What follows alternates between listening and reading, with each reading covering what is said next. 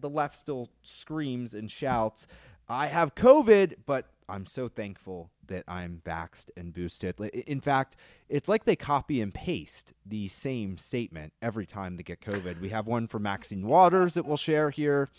There we go. Hey, there it is. Congressman Maxine Waters says she has COVID. I am grateful to be fully vaccinated and to have received 2 booster shots.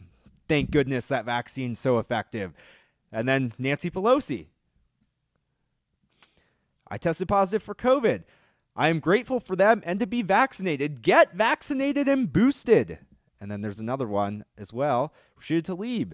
After not feeling well over the weekend, I'm home quarantined and recovering. She's also vaccinated and boosted. And then there was another one, if you remember when Kamala Harris tested positive, she also said that she was vaxxed and boosted and thankful for it. And actually, Kamala Harris was prescribed a pill for severe cases of COVID.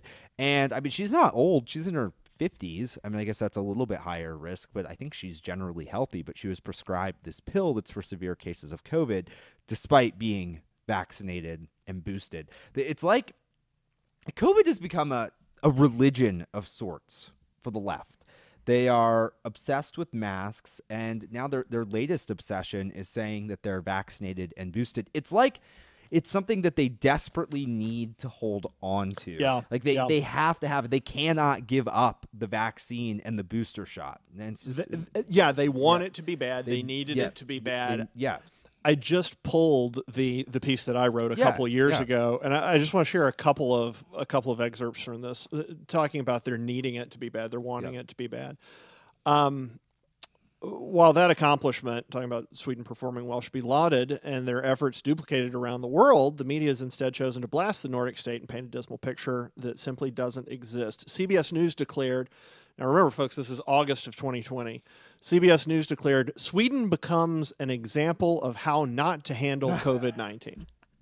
Similarly, the University of Virginia Health System issued a news release titled, Lack of Lockdown Increased COVID-19 Deaths in Sweden. Taking a stab at prognostication, Newsweek said Sweden COVID-19 deaths linked to failure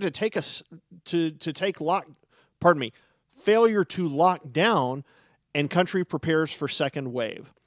Always eager to bravely embrace the status quo, the New York Times ran a piece headline, Sweden tries out a new status, pariah state.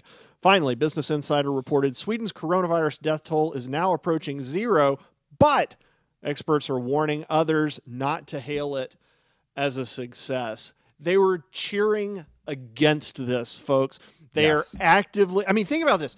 The people who reported these things, the people who said these things, they actively undermined an approach to the virus that saved lives.